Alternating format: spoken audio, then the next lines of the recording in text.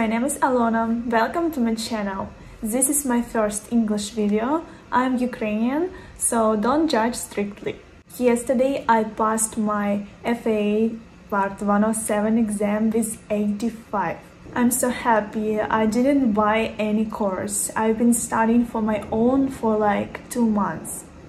I was not in a hurry. I had a lot of time to prepare well. You guys will probably need less time. Well, now I will tell you my story. I'm a traveler. I've been traveling a lot and I've been making travel vlogs in Russian language. You can check out my vlogs and see those beautiful places I've been to. I've been making shooting on my DJI Mavic Air 2 in every country I've been to. 6 months ago I moved to the USA and I found out I can't fly my drone here in States without drone license. I mean, I can fly, but recreationally. In fact, I can't put my drone videos on YouTube channel. So I decided to pass FAA Part 107 exam.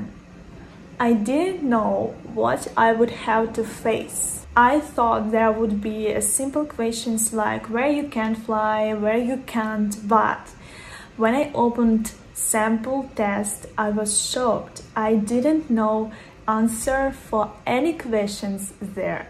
And I never have thought I would pass that exam.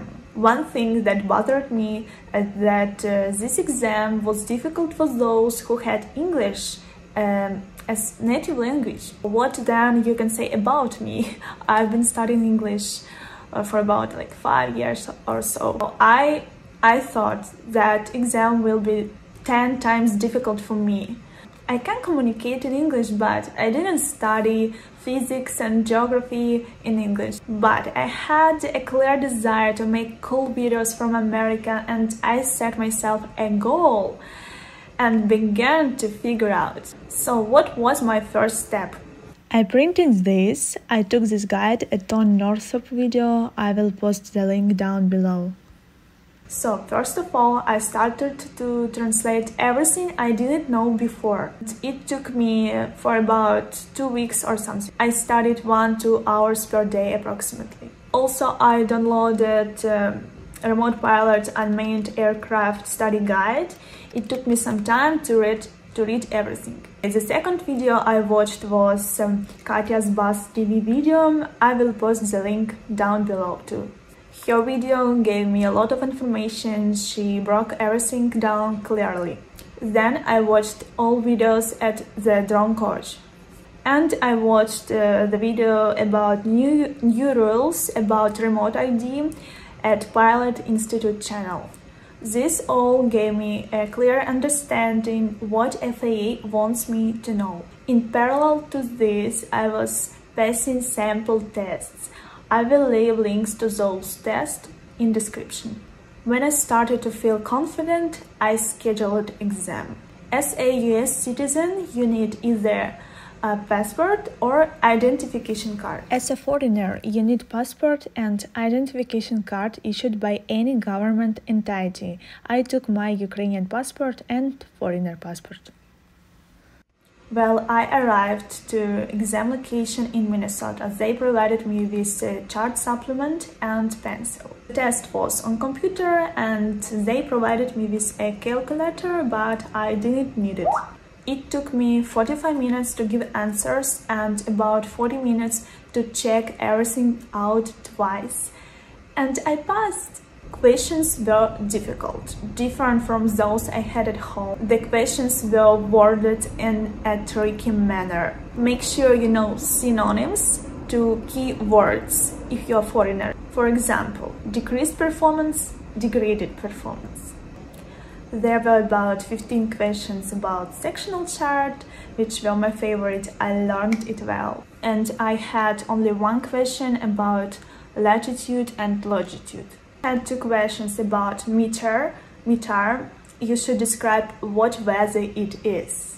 So, what weather is described here? There were such questions as what airspace overlines certain airport, how high can you fly over certain tower, can you fly over a certain tower if clouds are 600 feet AGL.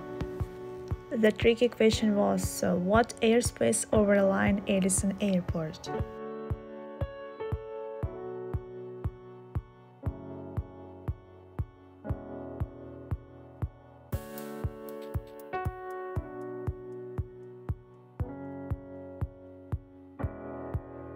You should know different types of NOTAMs. They asked, what is VDC NOTAM for? What is the most accurate determination of stable air? I answered poor visibility, which is correct. Some questions were about frequency within chart supplement. You should know what frequency is for AIRES and for control traffic. Something was about if you are flying between skyscrapers and you can't control your drone, what caused it? Frequency interference, downlink, or something else, I don't remember, I'm sorry. Question was about backlights at control stations. Should they blink, or should they be on full power, or should they be muted?